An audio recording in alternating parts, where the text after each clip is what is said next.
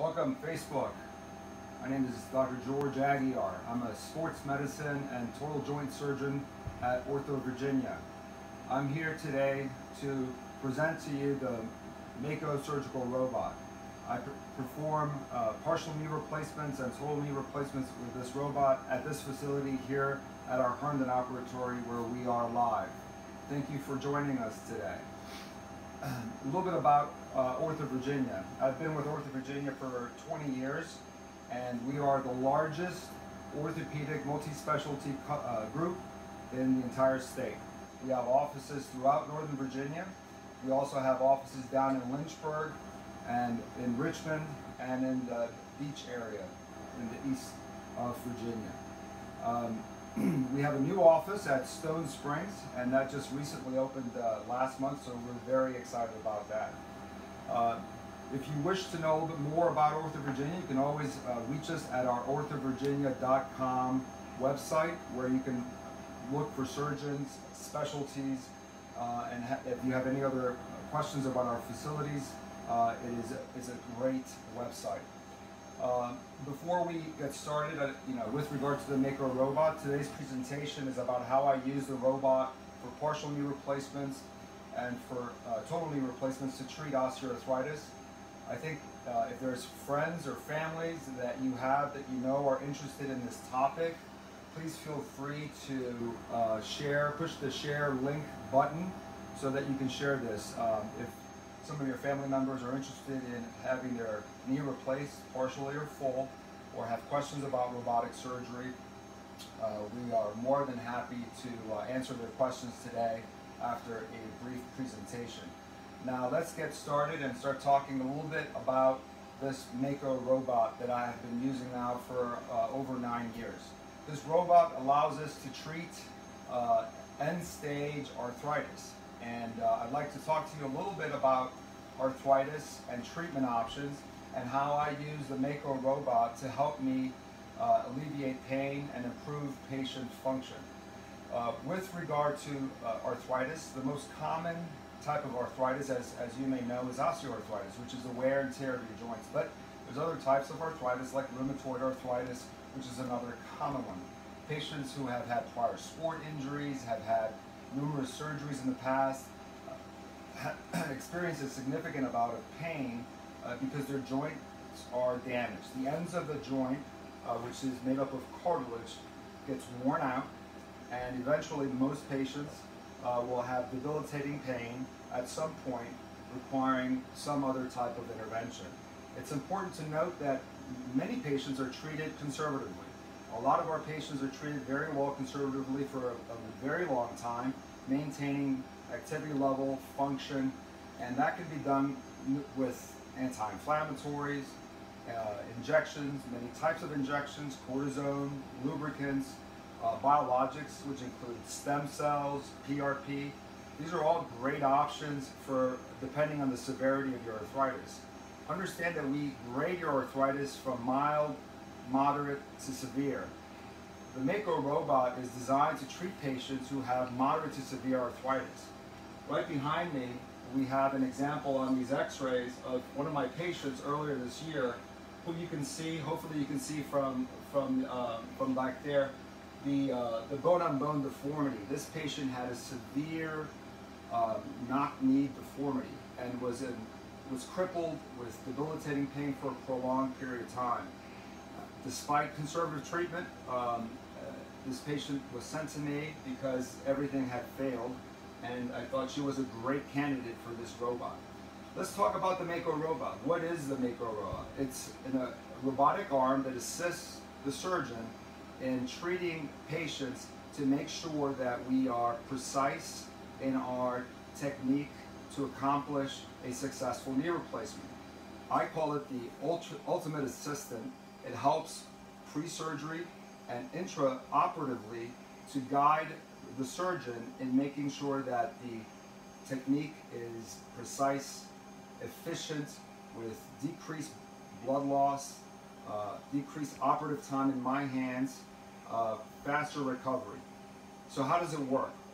If you have failed conservative treatment, I typically for the Mako robot, request a specialty CAT scan. That is done in a few area facilities, and this CAT scan essentially provides us with a 3D model of your knee. This scan is done from the hip down to the ankle, and we know the anatomy of your leg, your unique anatomy, and it will show us on these screens a 3D virtual model of your knee. In the operating room, we will combine the information from that CAT scan with real-time information regarding your specific knee. Once we marry that information, we have truly a virtual knee. When I move your knee in the operating room, it moves on the screen. Prior to surgery, we've determined whether you are a candidate for a partial replacement or a full replacement. These models behind me reveal a partial knee replacement for the inner aspect of the knee, or a partial replacement of your kneecap, or a full replacement.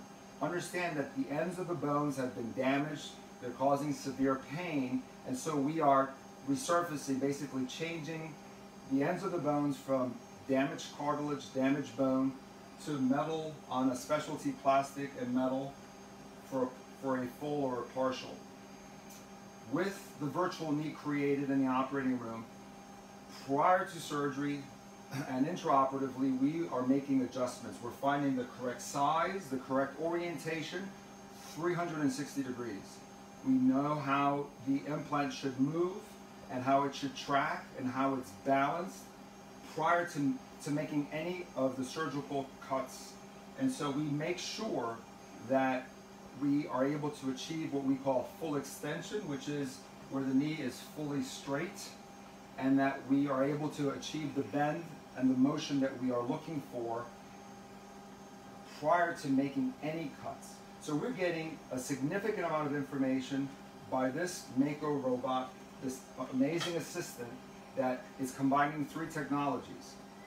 Technology number 1 I mentioned is the 3D technology, virtual knee. Technology number 2, it's a haptic technology.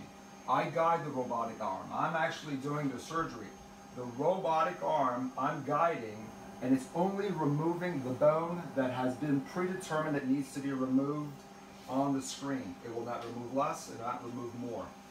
It also has haptic technology where it stops so that it does not damage any of your soft tissue. Long gone are the days where we do all these significant soft tissue releases that causes a lot of pain and a lot of discomfort post-surgery.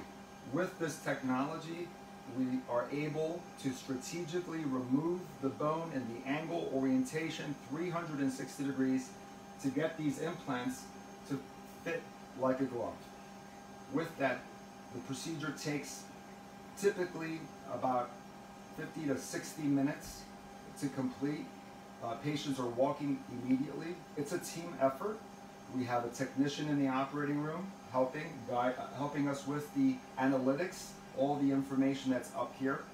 We have an anesthesia team that provides typically a spinal anesthetic, so you're awake. You're allowed to walk full weight right after this procedure, and you typically can go home the same day.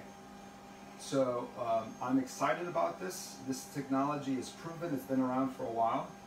I've been using this robot for about 9 years. The last 350 to 400 of these replacements I have done robotically with great success. As far as some tips that I wanted to leave you with, understand tip number 1 is exhaust conservative treatment. A lot of patients do not need to rush to getting their knee replaced fully or partially. It's important that you exhaust conservative treatment. Many patients can wait a few years prior to proceeding with this type of replacement. With regard to tip number 2, understand that this is a proven technology. This has been around for a while. Robotics is here to stay. We are evolving. The next step is going to be future AI technology combined with this to help surgeons ensure proper tracking, proper motion, proper improved outcomes. So that is for sure. Number 3, I think it's important for you to know that if you're a candidate for a total knee, then it means that you're a candidate for a robotic knee. Patients who have been done conventionally in the past, one side, and I've done the other side robotically, the majority, if not all, have been extremely happy with tip number 4, which is the benefits of the robot. It's efficient, there's less opioid use within 2 weeks and 6 weeks. The recovery time, in my experience, has been improved recovery time. Patients are much more active. I allow my patients typically to drive after about 2 to 4 weeks. Healthy patients, tip number 5 is healthy patients prefer outpatient surgery. They want to go home. If you're healthy, you can go home after this procedure. You can have this done here at the Herndon Operatory, and I'm excited to have this robot here at our facility at OrthoVirginia. So with that, I just wanted to thank you all for listening to me. I am sure that many of you may have some questions, so Caitlin is here to help us with some Facebook questions. Awesome. Well, first we have a few special guests. Your wife, Mrs. Aguiar, and your daughter, Lucia. Say hello. Hello. Our first question is, do all knee surgeons at OrthoVirginia use the Mako arm, or do you need to request this procedure and a surgeon who uses it? Many are trained, so there's quite a few of us who are trained and certified to use this. There's a process to be certified, and on our website you will be able to find those. Also on the Mako Striker website, you may also be able to find those physicians, if not in Virginia or in Maryland, who are registered to and certified to use it. Many patients do come from other states, and they'll have it done. They'll stay in a hotel, and then they'll go back home. And we have a telemedicine capacity, and we're able to see these patients a month out, 2 months out, remotely, which helps tremendously. Awesome. Our next question. Is latency still a problem? Latency as far as if you wait too long to have the procedure done? Actually, I have not seen that to be an issue. Many patients have been told that if they wait too long, the surgery is going to be that much more difficult. Early this morning here at this operatory, I had a patient who was in her late 50s who had a severely deformed knee, where her knee hadn't been fully straight in about 10 years, probably about 14 degrees of a contracture, meaning that she could not extend fully, and she had poor range of motion. And the robot allowed us to give her the motion she was looking for. So I don't tell patients that if they wait too long, they're not going to have a successful outcome. There is a small subset of patients, especially for their kneecap, if they have eroded a significant amount of their kneecap, because that tends to be rather thin. That's the only group that I get concerned, and I will tell them, look, you have eroded a significant amount of your bone. But by and large, no. Awesome. So Lori Hansen was one of your patients, and she said she's doing well. I want to make sure you know that. Hi there. Thank you for being here. So can both knees be done at the same time? Good question. I think that only a few patients who are extremely healthy, who are a lot younger, who have a lot of upper body strength, but the most important comment is that they need to be very healthy. Yes, they can be done at the same time, but my preference is typically get an excellent result from one knee, and then a few months later, or a year later, or 2 years later, get the other knee done. But if you need them both done at the same time, and you're very healthy with a lot of upper body strength, it's not unreasonable to do. All right, if you're active in sports, what level of activity can you expect to see after this type of surgery? That's a great question. So the objective is to make sure that this implant that's taking away your pain and improving your function lasts a long time. And by and large, the majority of us who do knee replacement surgery or partial knee replacement surgery prefer that you avoid high impact activities. So running and jumping is not a great idea, but I allow my patients to ski, doubles tennis, golf, swim, bike, all these things, exercise obviously, all these things are allowed, but running and jumping can lead to fatigue and failure over time, and again, we want your knee implant to last you a long time. Awesome. So what is artificial technology? Well, a lot of the information that the analytics that we're talking about that is captured by the Mako robot is being fed in a database, and we're going to have pre-surgery numbers, and we're going to have intraoperative information that all combined with this database that we can go to. We can see what types of cuts and angles provided the best outcomes from thousands and thousands and thousands of patients' information that had been gathered before. So this artificial intelligence will be able to improve our understanding of the data that we're looking at and outcomes that we're trying to achieve. Awesome. So is robotic surgery available for other joints like hip or shoulders or fingers? Is this the same robot or different robots? Good question.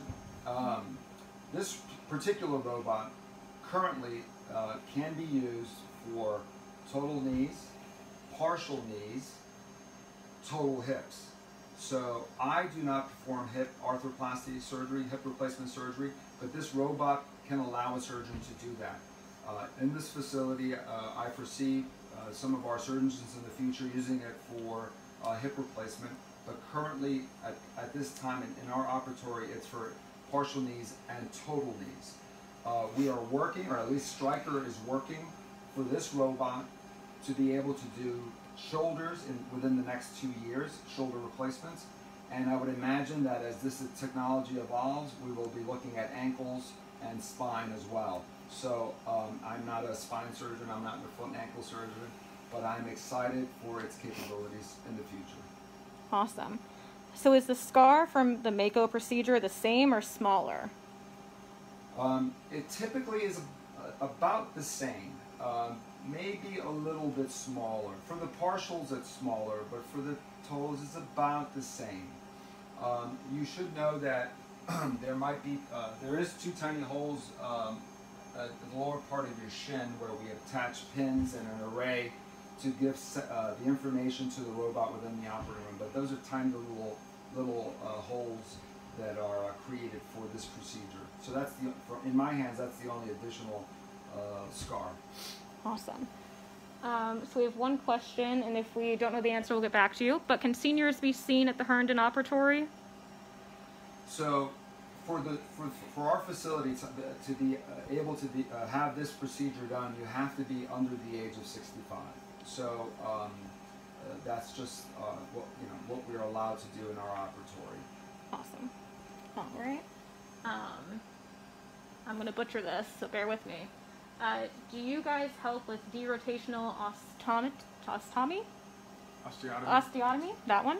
Oh, this robot does not help you with that, no. Okay. Is the recovery time the same with non-Mako procedure? So, I've been doing knee replacement surgeries for 20 years, so I find my patients are recovering quicker, as I mentioned earlier, and they're driving quicker, they're much more active, and they're doing less formal physical therapy by and large. All right. We have a few more questions. Is it being done outpatient? Yes, this is an outpatient facility, and so yes, patients, as I said, want this procedure. They want to be able to go home, and this facility here at the Herndon Operatory, we do it many knee replacements and hip replacements, and the patients all go home the same day. So if you're healthy and you're a candidate for a knee replacement or a partial knee, you can definitely go home the same day, and you can definitely have it done with the Mako robot. All right. 2 more questions. When I walk, my knee clicks. What does that mean? Well, it can mean a lot of things. A lot of I have a few kids, I'm sure, online. I have 6 kids, and a few of them, they click and they have no pain. So clicking without pain really means nothing, but most of the time. But clicking with pain typically means that there may be some cartilage damage, and so an assessment of your knee, if you have pain, makes a lot of sense. You want to see where along the spectrum you may be, if you have any arthritis, if it's mild or it's non-existent, if it's moderate or it's severe. Cool.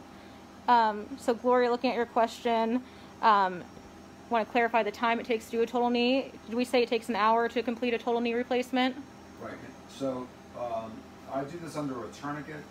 Typically, it takes anywhere from 50 to 60 minutes for the knee replacement to be almost completely done, except for skin closure, and maybe an additional 10 minutes for skin closure. So on average, it's anywhere from 60 to 70 minutes from what we call skin to skin, from the start of the case until the last stitch is put in on to close the wound.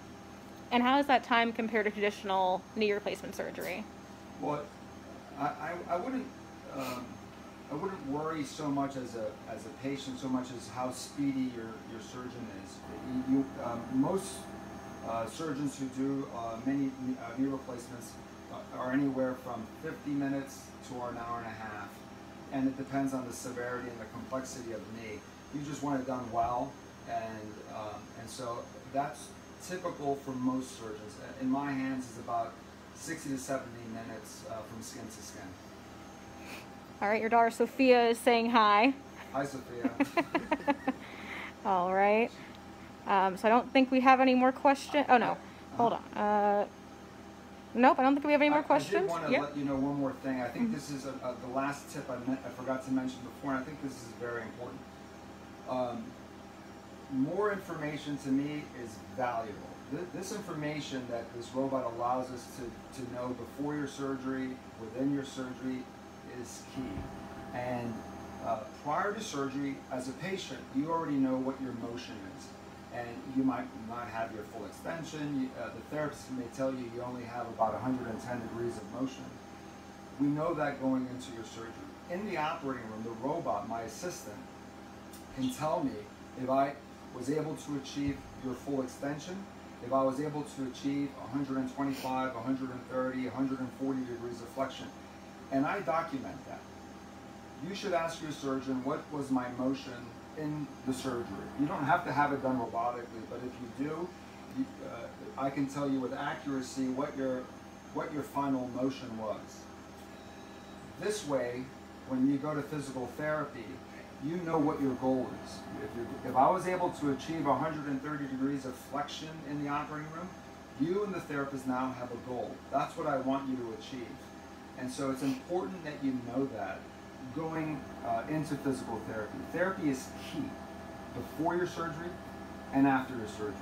But knowing what your knee is capable of doing is going to help you with your goal, which is my goal, to get as much motion and function out of your new knee replacement, because we care not only about it being pain-free, but you're able to do the activity at the level that you want with as much motion as you want, as you can get. So I think that's all. No, we have two more questions. Sorry, two more questions came in. So how do you assess if someone's a candidate for Mako? Well, anybody who is a candidate for a knee replacement is a candidate for a Mako. Understand that if you have moderate to severe arthritis and you have failed conservative treatment, then you are a candidate typically for a Mako partial or total knee. All right, and a similar question, are there any limitations that would make someone not able to have the Mako? I haven't seen any, other than if you have a history of infection. I don't think anybody should be operating on your knee unless that infection is eradicated.